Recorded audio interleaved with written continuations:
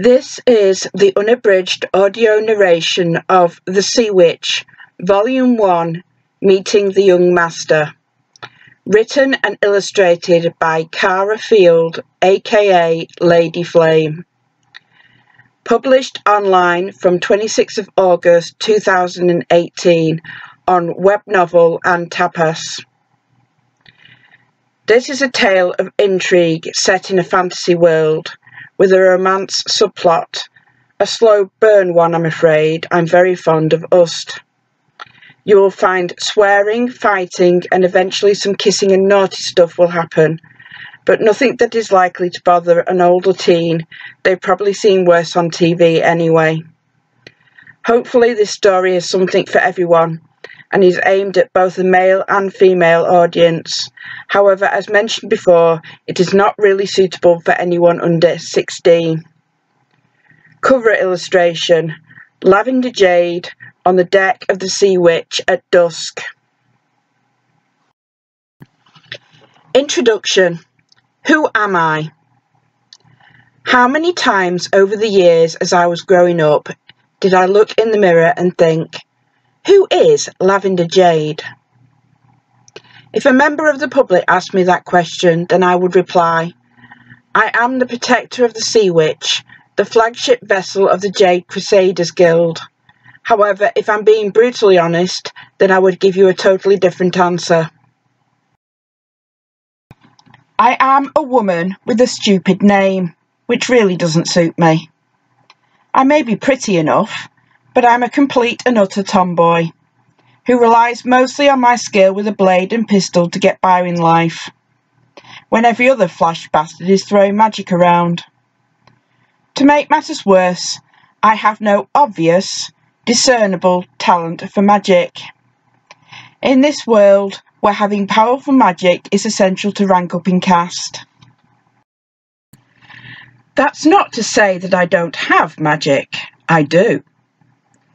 Unfortunately, it's not the kind that you can mention in polite society.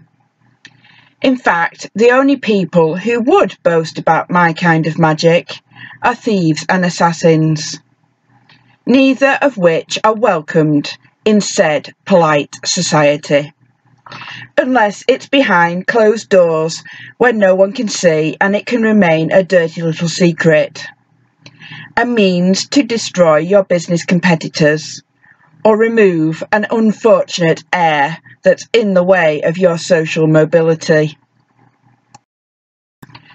Finally, the clincher is that I'm a half-elf, which generally means that my ears are a little too pointy for most humans, and not fricking pointy enough for those snobbish elves. Oh yeah, I forgot. I have a temper, and I swear like a sailor too. This is what happens when your elven beauty mother died before her time, and you are brought up by rough sailors and even rougher mercenaries. So my romantic prospects are pretty much zero, zilch, zip, totally nada. So why the hell have I suddenly become so popular?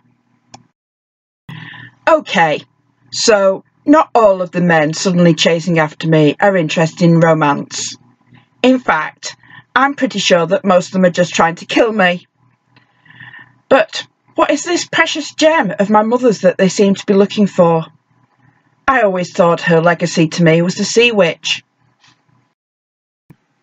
So won't you come join me on the high seas as I set sail on a journey of shadows and intrigue, stolen gems and corrupted gods, and you never know, I might even get lucky and get a boyfriend in between assassination attempts. End of introduction, and on to the extras. Today's extras are going to be the layout of the Sea Witch.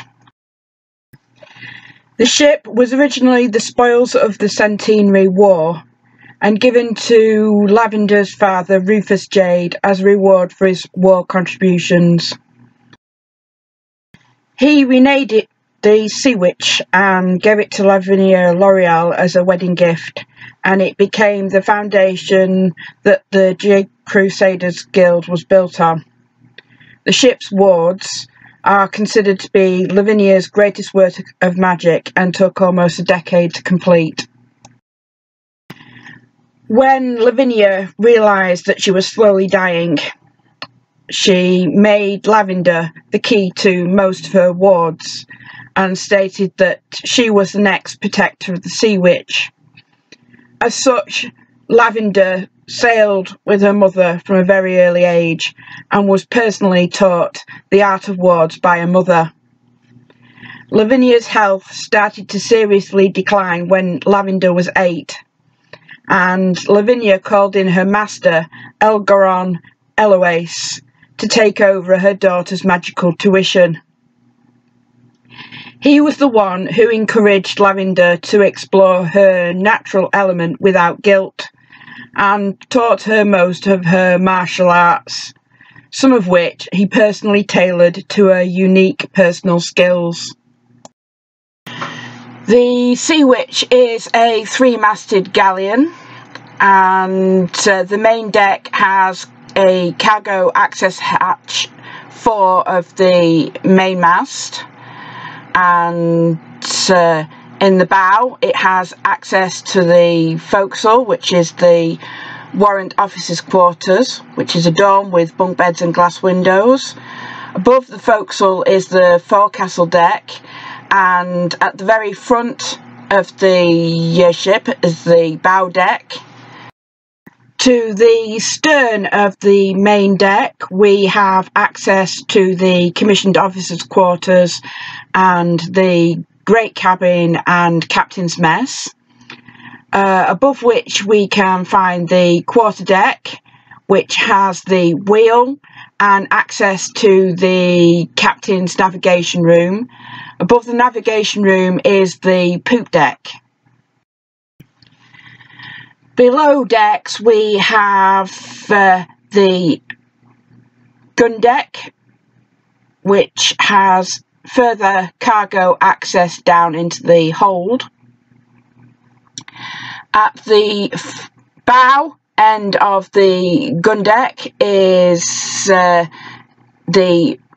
food and water storages, and the capstan winch is also available on this deck for removing the cargo, winching the cargo. And to the rear of the capstan winch is the crew quarters, which are 2 domes, one each side of corridor, which have hammocks and bedrolls. And the only windows in the crew quarters are the gun hatches, so it can get quite hot. And then in the stern is the infirmary and the galley mess for the general crew.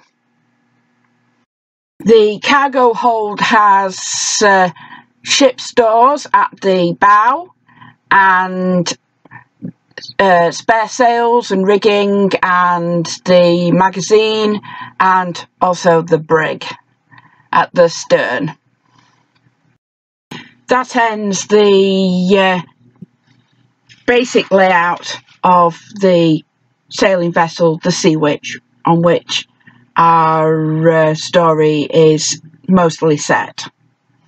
And you can read further on webnovel.com or tapas.io.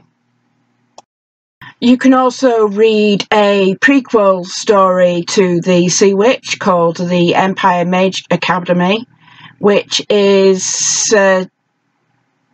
set in Lavinia and Leonora's youth when they first met at college. Thank you for listening today, and I hope you will carry on and listen to the rest of the story as it is published.